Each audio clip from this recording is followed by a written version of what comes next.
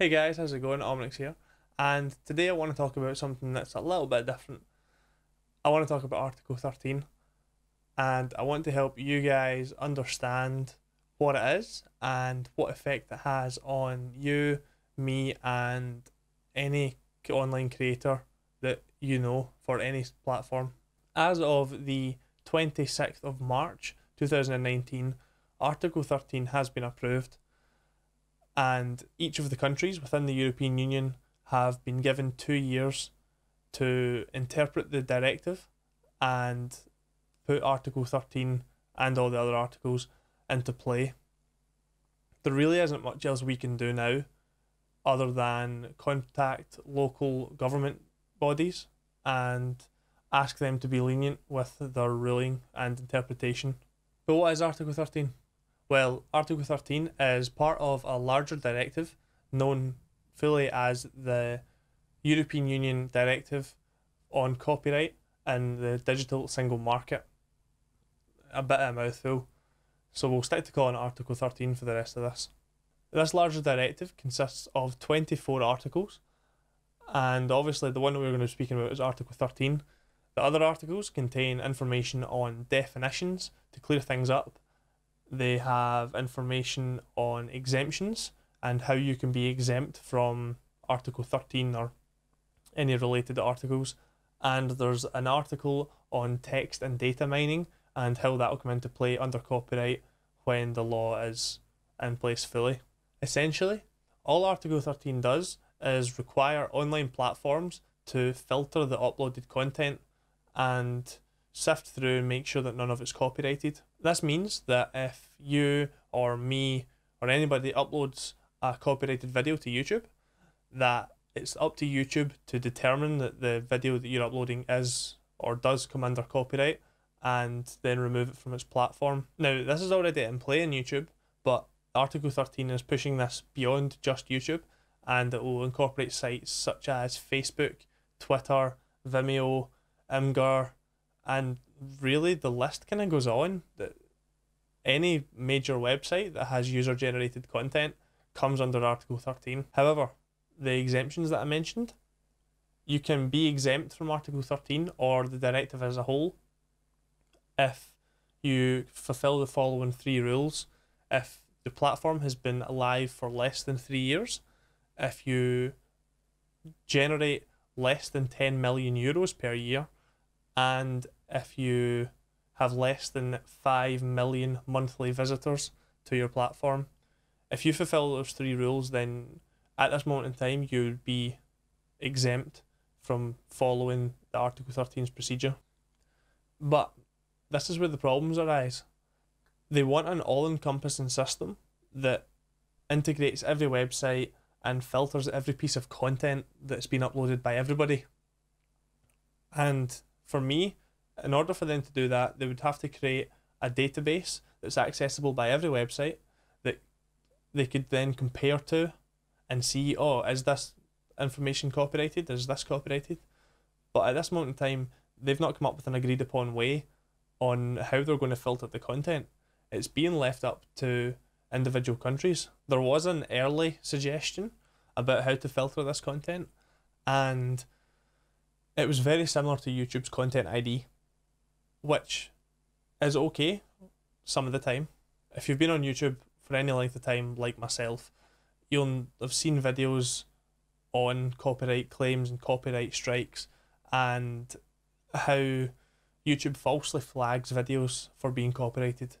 It's infamously known for copyright striking and removing a video that had birds chirping in the background. Yeah. So if there was birds chirping outside my window right now and the video was picked up on that, this video could be copyrighted just because of the sound of the birds. You couldn't even see them in the video. So ultimately that rules out an automated system that relies on no user. The current system that's on YouTube at the moment flags videos and sends a notification back to the copyright holder. It knows to do this because they have inputted the copyright data into YouTube's database, and YouTube can then pull from their own database and say, oh look, this video's copyrighted, and alert the person who owns the copyright. That person then has four options. They can either ignore it and not do anything, they can monetize it for their own gain, they can contact the person who uploaded the video and ask them to remove it or cut out the copyrighted section, or they can just ask YouTube to remove it, and YouTube is legally obligated under the DMCA Act to remove this content from their website. One of the main problems with YouTube's system is that it's known for people abusing it and getting videos taken down or flagging videos to prevent the creator getting any revenue, even if it's 100% their own work. And it's not ideal for a large scale system that they're wanting to implement. Another potential problem for this is that they're allowing countries to interpret the directive themselves and define their own rulings. This is pretty serious. You could have countries such as Germany and France being lenient towards it, not minding so much or not enforcing as much. And then you could have countries like the UK who are going to crack down on everything and not allow any posting whatsoever. I'm not saying that that's going to happen, but that's what could happen. This could go as far as preventing normal people from posting pictures online. Just pictures. If they go to an event like a gig or a football match, then they could be violating copyright law under this Article 13 by posting a picture on their Snapchat or their Instagram story. I think that's a bit harsh, and allowing countries to choose that for themselves, it's not good. So what effect will this have on YouTube and Twitch and other online platforms?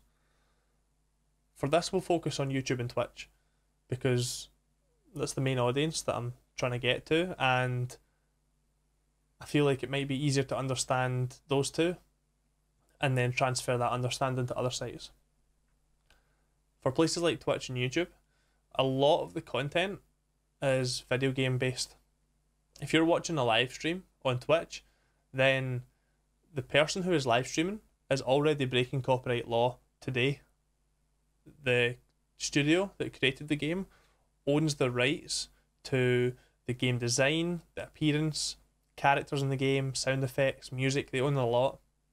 But you tend to find that when you're live streaming or creating video content, that studios are pretty lenient already and they don't enforce the copyright law as much because they see that as free advertising. So, oh look, so-and-so is playing this game, that's good advertising for us, and people are watching them play. And it's also slightly harder for people to claim copyright on YouTube videos that are reviewing the game or reviewing a piece of copyrighted content. There are laws called fair use in America and permitted use in the EU, and right now those two laws allow you to create content for parody, review and criticism. Just three off the top of my head. So you can take content, make a joke out of it, review the content with your own. If I was to make content here, oh look at this video, then that's acceptable. I am then allowed to use the copyrighted content under that. This act is how channels such as Game Theory, the perfect example, they're constantly pulling lots of characters, lots of images for all different places and different video game genres and games, and they're allowed to use all that content. It comes under fair use because they are criticising it and reviewing the content that they're talking about. Overall, there's a lot of jumping through hoops to find out what's legal and what isn't. That's the way laws are. They're intentionally written, as I've discovered doing research for this video, to confuse people and not be exactly clear and use strange wording. But the short of it is that right now, if you're live streaming video games or content that's not music, if you're live streaming something other than music, or creating YouTube videos on video games, doing reviews, so on, there's a big chance that you'll be safe. Nothing will change drastically. I mentioned music streaming because even today, streaming music in the background of your videos or your gameplay or whatever is not allowed. It will come through on the live stream and the people watching will be able to listen along with you, but you will notice that VODs get muted because of the copyright content. They don't want people going back and listening to that video just to hear the song. And that's why they get copyrighted. And in reality, if they're wanting to implement a filter that is able to actively filter live streamed content, that's a bit away. So in terms of live streaming, you're safe. In terms of YouTube, if you know what you're doing and what laws you're following, then you will be safe. Personally, I don't think this is going to be as big a problem for content creators as people originally thought. The problem lies on how this automated system or whatever system they bring in determines whether or not your content is copyrighted already. If it's an automated system where they are constantly filtering and a computer is running through to see whether or not it's copyrighted, then there's problems there because the computer isn't always right. We've seen that with YouTube's content ID system. It's not 100% accurate all the time. But in reality, if you're following the laws and not using copyright content, then you should be good. There's no reason to worry. Another problem that could arise is for memes. Now, Article 13, I've avoided saying it, has been known as the meme ban, and really that's the kicker. I've seen a lot of places say that memes will be banned, and I've seen a lot of places that say memes won't be banned.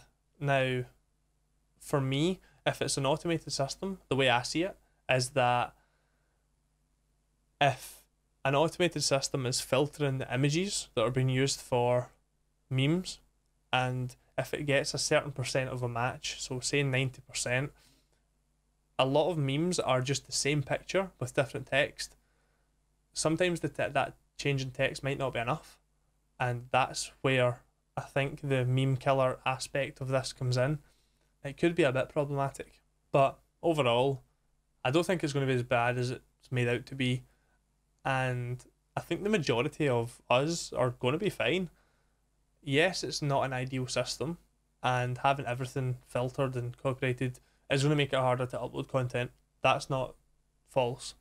But overall, if you're watching what you're doing, then you're going to be fine.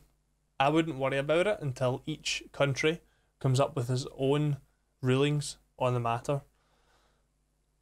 The problem with that is then some countries will be stricter than others, and a lot of content will be prohibited for viewing in those countries potentially. It's kind of similar to how nowadays there's copyright content in certain countries that can't be viewed elsewhere, and a good example of that is BBC, which is the British Broadcasting Company. They have a bunch of stuff on YouTube. I can watch it fine. I live in the UK. That's fine. But other people can't watch it. There's countries out there that aren't able to access that content. It'll just be more of that. There will be more barriers. And when we're pushing for an open and free internet that you're allowed to publish your mind and your thoughts on things and share with the world what you're doing, then it's not a good thing, really. Hopefully that put you guys at ease a little bit. Maybe a better understanding. I don't know. It's really difficult to understand, and I tried my best to research it and understand it myself. If there's any questions you've got, feel free to leave a comment down below. I'll try my best to answer. I might not get the answer you were looking for, but I'll try my best. If you guys like this, feel free to hit like or subscribe. There will be more videos coming soon. We'll be jumping back to the streaming tutorials for beginner streamers soon. And yeah, I will catch you guys in the next one. See ya.